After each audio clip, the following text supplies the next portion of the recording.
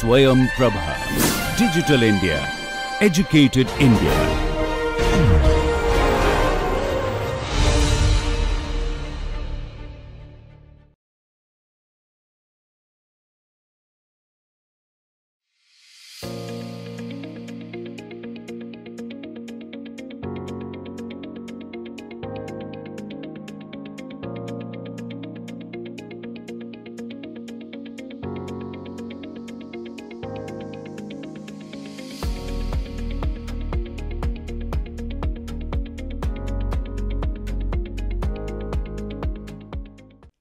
Hello and welcome to lecture 63. We are discussing about component matching and testing. So in last lecture we have discussed about the pumping characteristics for the turbine, and that's what will lead to give the information in terms of how do we match the overall engine, both in terms of say performance as well as the operating parameters. Then we have discussed about the fixed geometry conversion nozzle, and we have looked at how our exit, that's what will be decided, the upstream parameter that in terms of say our expansion ratio of the turbine, and that's how we are deciding with the rotational speed of the compressor, power requirement. We also have discussed about the single spool and two spool configuration, nozzle matching, and we were discussing about say need for variable area nozzle. So let's move to the next step. As we were discussing, we have our engine, that's what will be incorporated with the afterburner, and we have the engine that will be working both when my afterburner is off and when my afterburner is on condition. So let's try to look at here. So here in this case, if we look at, this is representing the turbojet engine rear section where we have say afterburner. So under that condition, upside if we look at, that's what is representing when my afterburner is under off condition or the dry condition. So the amount of air and fuel or amount of flue gas which will be coming out from the nozzle, that's what will be given by m dot f plus m dot infinity. Here in this case, say this nozzle, as we have discussed, is mainly being conversion diversion nozzle. So we will be having this as a throat section. Throat section we can say where our Mach number, that's what is equal to 0, equal to 1, sorry. Here in this case we have this section 8, it is representing the throat where our Mach number is 1. This afterburner, it is off design condition, or when it is off, it says my area ratio, that's what is given by A9 by A8. Suppose if we consider we have our afterburner, it is under operation, we can say that as a wait condition. Under that condition also, if we look at my amount of gas which will be coming out from the nozzle, that will be m dot infinity plus m dot f plus say amount of fuel what we are adding in afterburner.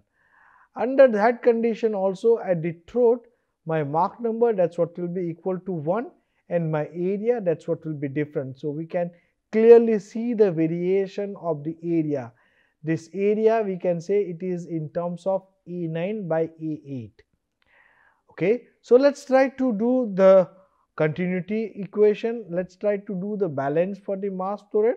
If we consider the station 4, that is the entry condition at the turbine or say exit condition of the burner, that's what can be represented in terms of say corrected mass flow rate like this.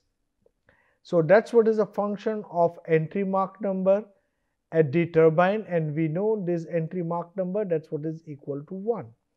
Suppose if we consider say our mass flow rate equation at the throat, then that's what is given in the similar way. Under that condition also we know this Mach number, that's what is equal to 1. Suppose if we consider when my afterburner is on and off, for both the conditions my mz8 or say my axial Mach number at the throat will be 1. So let's try to put, as we have discussed, we can write down this as a formulation. Suppose we consider very first condition when my afterburner it is under off condition. So we can say the mass flow rate at the entry of the turbine it is 1 plus F into m infinity, and at the throat it will be 1 plus F into m infinity. So let's try to put these two as per the continuity equation, and here in this case I will say area will be A8 dry. So when it is unoperational, we can say that condition is a dry condition. So let's try to put that in terms of pressure ratio equation and say the temperature ratio equation. So this formulation, that's what will be changing only in terms of our area ratio. Other parameters, if we consider, they are constant. Okay. So it says my pressure ratio divided by my temperature ratio, that's what will be the function of say specific heat ratio, R specific heat ratio at the throat, and my area ratio. So if we put all together, we know our A4 by A8 under dry condition, that's what is remains constant. We are not varying this area, that means this area will be constant. So it says my ratio of this pressure and ratio of my temperature, that's what will be remains constant under that condition. Now let's try to look at when we say we have our afterburner under on condition. Under that condition we will be having the formulation at the throat that will be changing. It is 1 plus FAB into m infinity. So if we will try to put this equation similar way, we can write down here under that condition also the ratio, that's what is remains constant. So now let's try to understand what we mean by this. So under say afterburner on and off condition, we say we will be having the variation of the mass flow rate at the entry of the nozzle, that's what will be happening. Now the modulation in terms of area change, that's what will be based on what is the amount of fuel what we are adding in afterburner. So it says my nozzle exit area. So if we look at this as our nozzle exit area, this variation it is independent parameter, and this need to be calculated or this need to be say selected based on the installation truss of this afterburner operation. So basically if we look at the area ratio under perfect condition or perfect expansion condition, when we say our exit pressure equal to atmospheric pressure, that's what will be maximizing our nozzle thrust. So that basically it is depending on what is the kind of geometry or what flight envelope we are deciding with. So scheduling or say decision of this area ratio, that's what is basically depend on what will be the flight Mach number, altitude, and whether my afterburner is operational or operational. So the variation of A8 if we consider, that's what is based on whether my afterburner is on or off, and this A9 that is maximum area, that's what will be decided by our engine envelope. Here we need to be very careful. If you recall in week 2 we have discussed about the aspects of under expansion and over expansion. So these two, that's what will be deciding whether it is permitting or helping us in terms of enhancement of thrust or whether it is increasing our drag. So that's the reason why this flight envelope, that's what is coming into the picture. So with this we can say this aero engine, we say that need to be under choke condition for most of the time, except during say taxiing, approach or landing condition. During climb operation also we are expecting our nozzle that need to be choked because we have continuous variation of the say ambient pressure and we are looking for maximum amount of thrust.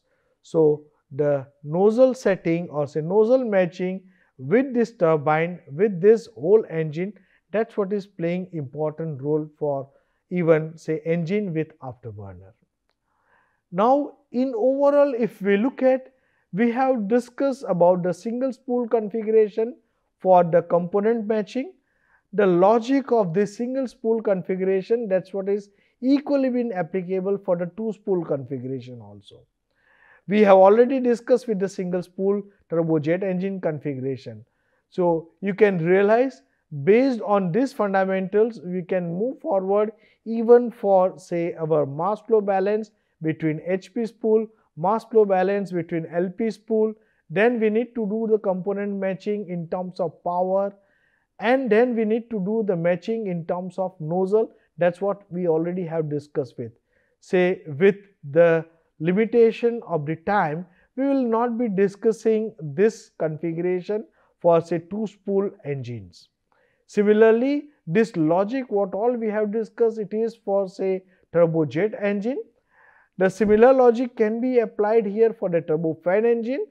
Here in this case for turbofan engine, the performance map of the fan, that's what is playing very important role. Okay, so maybe for the next course when we will be floating with the new contents, that time we will be discussing this configuration very soon.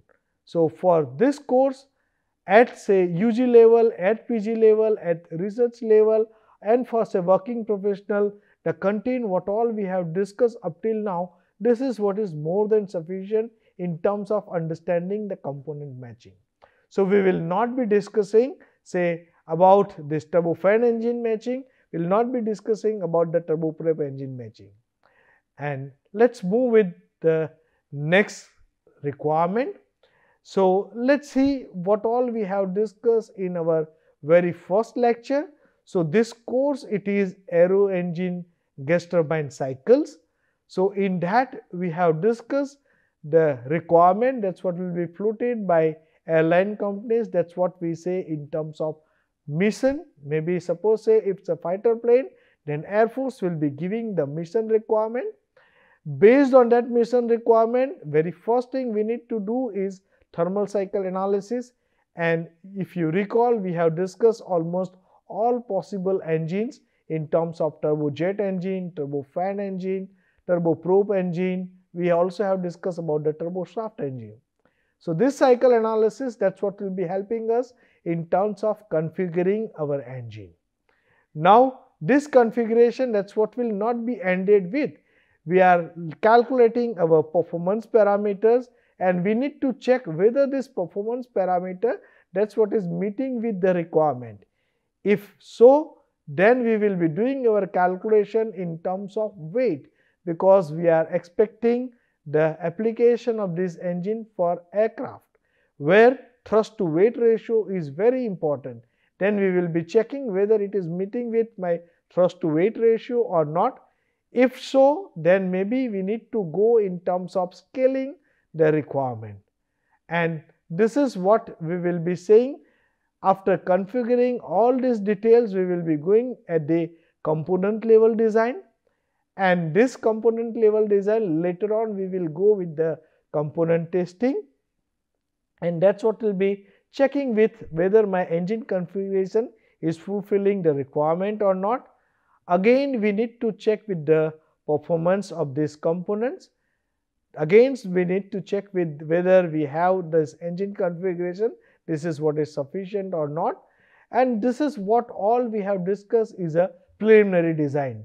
So if you look at this course is mainly been focused on what we mean by mission requirement, cycle requirement, engine configuration.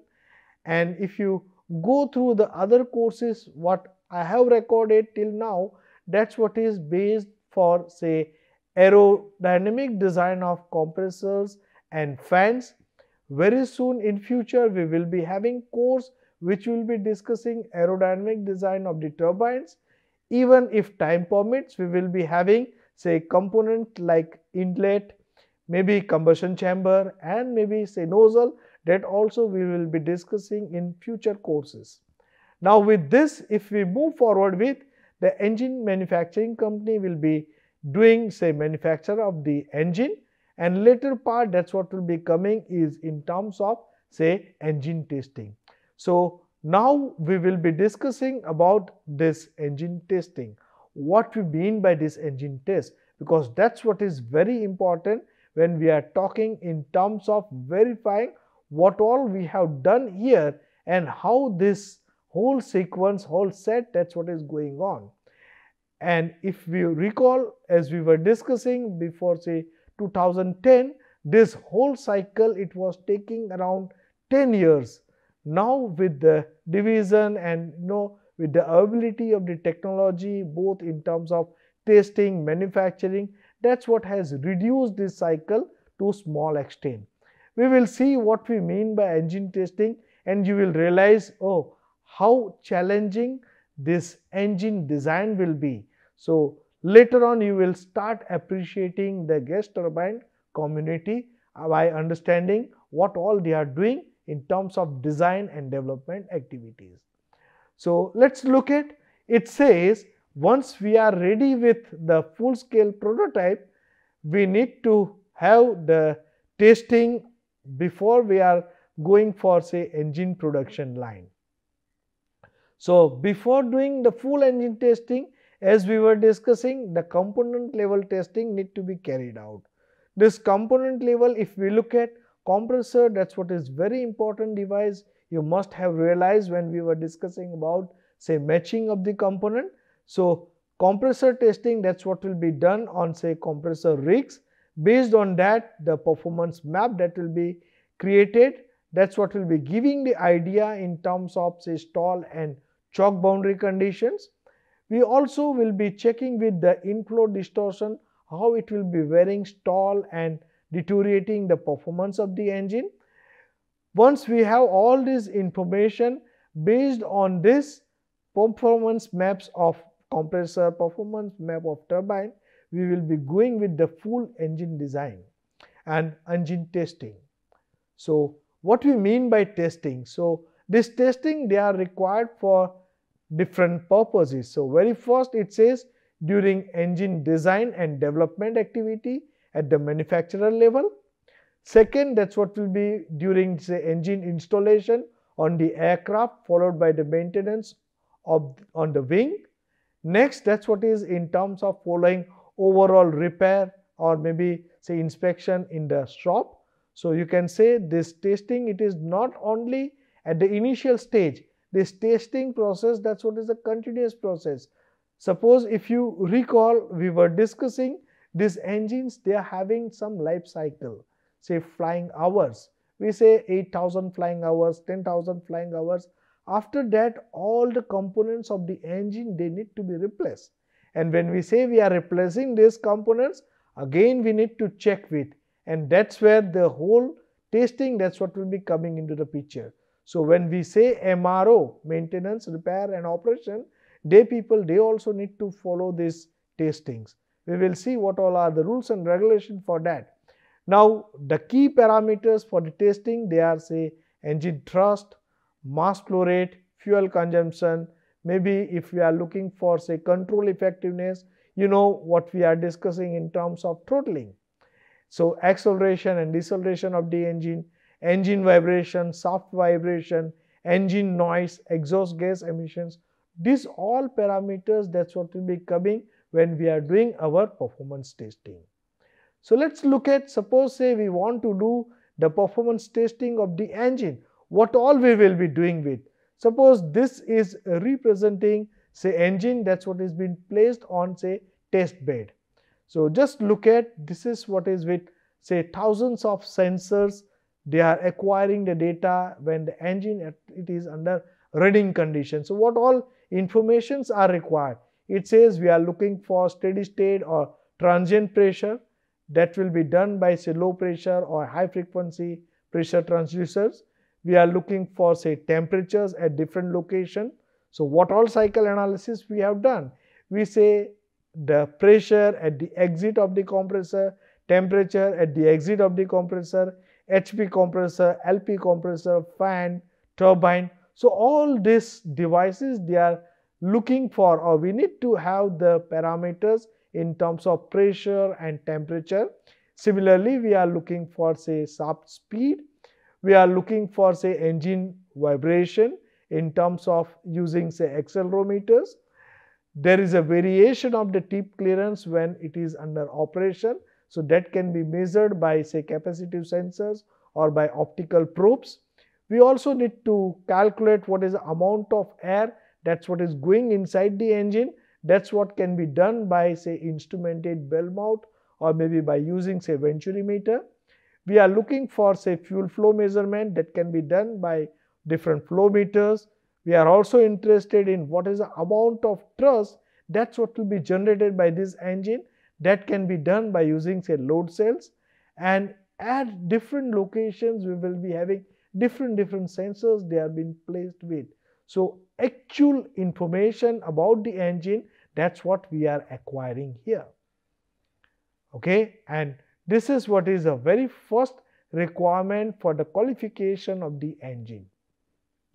Now we will see what all are the possible testings. So it says we need to do this performance testing under different environment and at different facilities. So here if you look at, it says there are group of facilities which are available.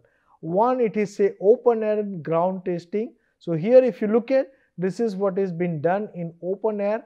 Sometimes people they are doing their testing in test cells. That's what is in terms of say internal testing, or say that's what is by using say wind tunnel. There are altitude testing facility, ram air facility, icing and bird ingestion facility. We will see all this very soon in terms of doing the performance testing of the engine. Now the question will come, what all are the testings that need to be carried out on these engines in order to qualify this. Okay, so for this qualification we are having the regulations. So there are two open literature which are available, which are discussing about say regulation for aero engine testing. One, it is by EASA, it is a European agency, and second, that's what is FAA, that's what is from USA. So they have the standards which are available. So we need to follow the standards for doing the aero engine testing. Okay, so these standards, if we look at, these are on both sides of Pacific, say in Europe as well as in US. There are certain rules regulation even for Russians. Okay, so this, if we look at, they have small variation in terms of regulation, but you know, like they are complying with each other in terms of rules formation. Suppose if we are talking about say military engine, then for UK Ministry of Defence, they have given defense standards. So it says my DEF stand 00971 that need to be followed. This is basically those who are the vendors or the supplier of different components, those who are doing the design and development activities, they also need to follow these standards. Similarly for the US, they are having a joint service specification guideline. It is updated in 2007. That also is meeting with the compliance requirement. The other governments, they are also having, so they are trying to follow this defense standards. Some of them, they are having their own standard also for the testing purpose. So it's all depend on what is the requirement of this engine, where they will be fitting this with the aircraft, and that's what will be deciding this certifications part. So what all are the testings? Oh, just look at. So when we are developing this engine, we have done all our cycle analysis, we have done design of all the components, we have done the fabrication, and after that it need to go through all these testings. So if we look at very first, that's what is 150 hours approval endurance test, bird strike and ingestion, fan blade off, water and hail ingestion, vibration testing, starting testing including the cold condition, handling at the ground and altitude condition, test in the ice forming condition, altitude relightening, performance in terms of say vector or say augmented thrust. When we are having afterburner, it is incorporated, maximum engine overspeed and the temperature, engine emissions. Suppose say we are using twin engines, then only one engine when it is under operation, that also need to be tested. Then we have say initial maintenance inspection, then acceleration simulation, mission and endurance testing, that's what is cyclic endurance. This operability test in terms of say inlet distortion. This is what is very important when we are discussing about the military aircraft, when it is going for different weapon firing and high speed maneuvers. We need to go with say your thermal and IR signature, that also will be coming when we are having say military engines. So we can say almost around say 14 tests that need to be satisfied in order to certify the engine for commercial aircraft, and additionally these 2 that need to be added with this previous one for the military engines. So let's try to look at what we mean by 150 hours type of approval endurance test. So here in this case, this is the information which is available in FAA as per the regulation policies. So whole this is representing the testing time. We can say it is around say 360 minutes. So it is say 6 hours test. And here if you look at, it says the minimum ground condition, takeoff condition. So this is representing thrust for say your jet engines or turbofan engines, power for we can say it is for a propeller engine or turboshaft engine, and these all are the sequences. So it says such 25 into 6, that means 150 hours testing need to be done. And what are the requirements? Just look at it. Says at least 100 starts must be completed, of which 25 must be preceded by at least 2 hours engine shutdown. So just look at here in this case, they are having engine startup, then they are shut down the engine, again they are coming. So it's a cycle, that's what they need to follow in terms of variation of the thrust. When suppose if we are considering the bleed, that's what has been used. We have discussed this in our second week session. So under that condition, it need to be tested with the bleed configuration also. Suppose say here it is being used for say power generation or the generator to be run, then that also need to be tested for power as well as for the thrust configuration. Suppose if we say for military engine, then we need to check with the fuel burning, we need to check with what will be the operation under variable area configuration. So after completing this 150 hours test, this engine will be stripped. All the part of this engine that will need to be inspected, they need to be cleaned, and usually that's what will be available for the review to authorities or maybe for airframers and customers. So you can say this is what is very crucial test for the engine. Okay. Here if we look at, suppose say these are the commercial aircrafts, and if we observe carefully, these are the flying birds. There are high chances these birds that will get injured inside the engine when it is under operation. So when these birds they are going inside the engine, that's what will be damaging the engine. Suppose very first if we look at, that may lead to affect our say here in this case if we look at, this will affect the fan, it will affect the whole engine configurations. Okay, so let's try to understand how this testing need to be done. So it is not that we have standard birds they are flying, maybe of different size, different weight birds they are going inside. So the certification agencies they have made the compulsion for testing of the engine at the initial phase only. So in case of bird ingestion, this engine need to work efficiently.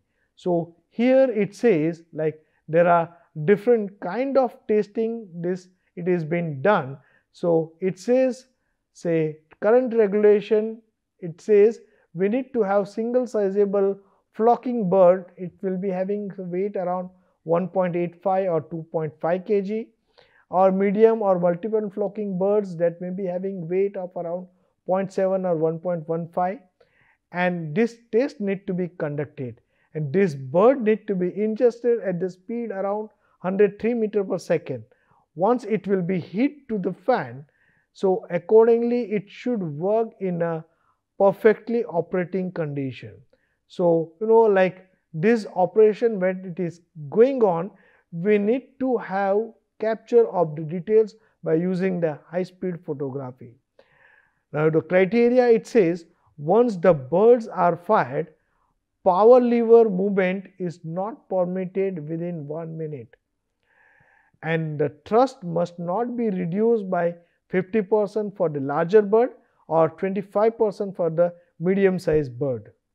The test must not result in the hazardous effect and be able to complete the schedule of maneuvers without being shut down.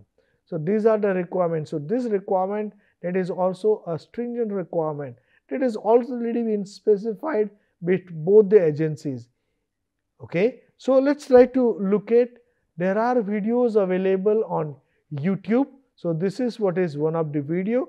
Let's try to look at in terms of one of the unusual but necessary tests they have to do is test against bird strikes. When an airplane is up in the sky, it has endless possibilities of running into a flock of birds that can go directly towards the airplane. On a few occasions, a bird can fly directly into the engine of an aircraft, causing huge damage to the engine and forcing the airplane to make an emergency landing or worse. They have to do all kinds of tests that will prevent a bird strike and cause such damage. To ensure that the engines will be safe and continue to operate after a bird strike, engine manufacturers throw dead birds into the engines while they're on the ground with a so-called chicken gun. They're fired at high speed directly into the running engine to simulate bird strikes as they would happen in the sky. Not only do they use this chicken gun for testing engines, but they also use it to fire birds on the windshield to make sure it's safe and strong enough to withstand birds smacking into it. Today, manufacturers have figured out lots of ways to make sure bird strikes don't cause major damage. Well, except to the bird. Often, a bird can even get completely ingested into the main engine, but it won't interfere with its work or its functionality. While these strikes are not fatal, sometimes they can still create engine failures or even small damage that can lead to further malfunctioning. In 2009, this type of bird strike managed to cause the emergency landing of the U.S. Airways Airbus A320 on the Hudson River. Even though no one was injured in the landing, the flock of birds managed to disable both engines, causing the airplane to land into the Hudson River. So we can understand the seriousness about bird ingestion, and that's the reason why certification agencies, they are looking for this kind of testing to be qualified, or the requirement for the qualification of the engine. Now let's look at the next testing. That's what it says in terms of fan blade off. And like this is also a kind of testing, it is compulsory for. Suppose if we consider during operation single compressor or the turbine blade, that's what will be coming out. So if that's the scenario, under that condition also we need to have this engine to be used in a safe mode, and we can have the safe landing of the aircraft. Okay, so in order to carry out this kind of configuration, there are a special kind of arrangement, that's what has been made in the engine, say especially near one of the blade. They are putting some special kind of material that is acting like an explosive. So let engine to rotate at high speed or say actual speed, and after some rotation they are giving the explosion to that blade, and if that blade it is coming out, it should not damage the engine in overall. So post blade release, the throttle must not be touched for 15 seconds, and then engine can be shut down. So under that condition also different images they are being taken out, and this debris and all other study that need to be carried out. So this is what is very important, because in case of failure of this blade from the engine, and if you will be coming out from the engine casing, it may strike on the fuselage of the aircraft, and that may damage the aircraft also.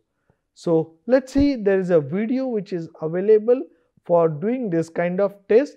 Rather having the discussion, it will give more clarity. If we are seeing or we are looking or visually we will be inspecting with this operation of blade off.